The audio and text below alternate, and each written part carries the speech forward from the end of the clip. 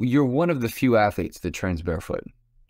And it reminds me of a video I remember, I think it was Phil Doyle back in, man, it must have been the 2000s. He had some foot where he was barefoot, or some video where he was barefoot, or maybe he was in flip-flops or something.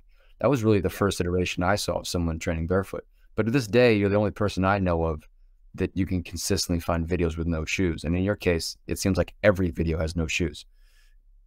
It seems like the most natural way. What advice do you have for people who maybe are like, I actually want to try that? Do you think it's too aggressive just to do it? Should you ease into it? How would you advise someone ease into it? What are your thoughts on that? Yeah, I get this question a lot. And going back to what you were saying about Phil and stuff, yeah, definitely Phil's a big inspiration, just seeing his videos. And I know there are a lot of practitioners that do train barefoot, like to an extent. But probably not to the extent that I train at this moment. But the advice that I give to people as far as transitioning to training barefoot, or whether they should or should not, I always tell them, it's just like parkour. You got to start from the basics.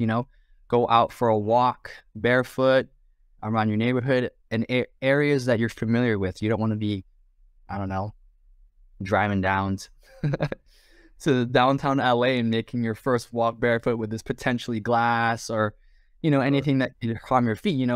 Go somewhere that is safe for your feet, that you can slowly transition.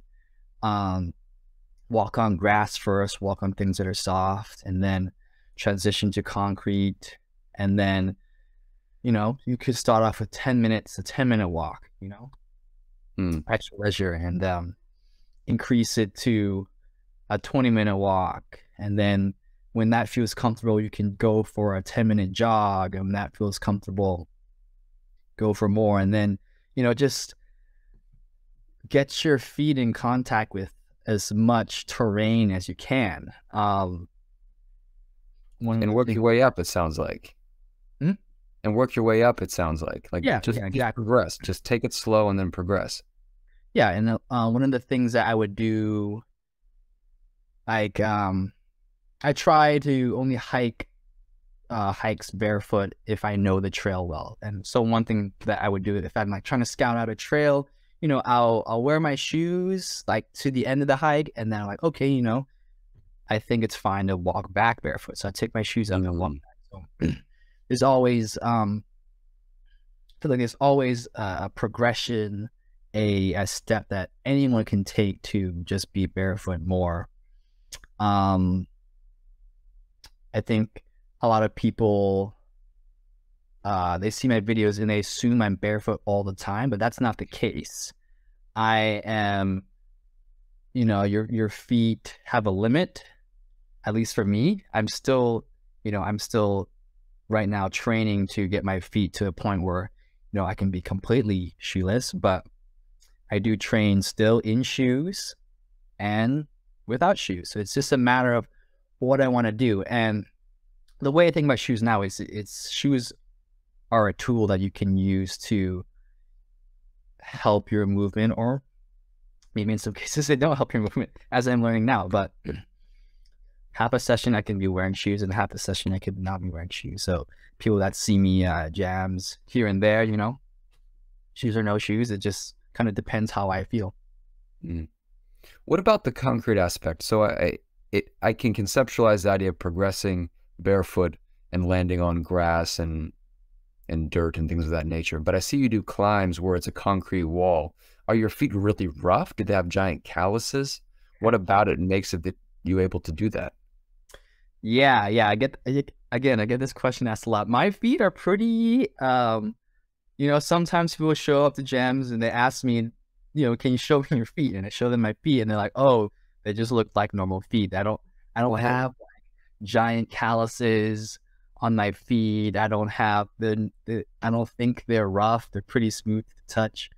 I think probably my feet are the skin is a little thicker than the average person, but I believe it just comes down to having good tech. The reason people see me climbing a lot in my videos is because it's essentially I don't want to say zero impact, but very minimal impact. When you're going up,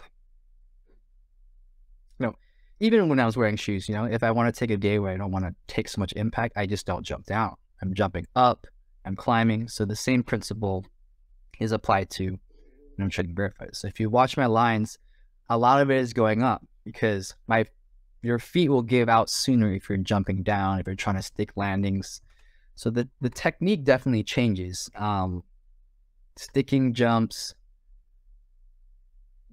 you can do it barefoot, but it's not the most optimal thing to do, because when you're landing, when you're wearing shoes, you want to land the ball of your foot on the edge and kind of roll up, but you can't really do. I mean, I suppose you can if your feet are made of steel, but when you're barefoot, you don't really do that. You aim to land on the top. So the technique is different.